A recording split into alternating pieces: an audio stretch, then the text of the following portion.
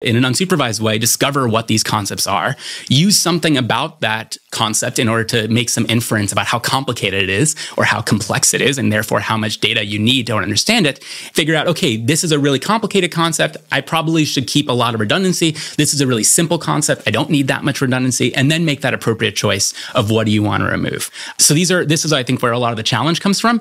But these are the sorts of factors that you have to keep in mind when you're trying to design these systems. How do you draw the line of a concept though, right? Like, because then it's like, well, the elephant and the dog, but what about mammals? And then what about, you know what I mean? It's like, how should people think about it? Maybe it's that why you need the tautology, because it's hard to talk.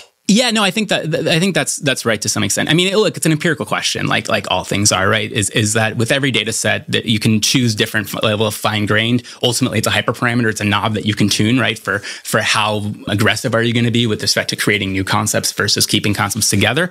And it's one of these things where, I think to your point, it's why we've run hundreds and hundreds of thousands of experiments to try to figure this out. I think, this is something where it requires just a lot of experimentation to understand how to do this.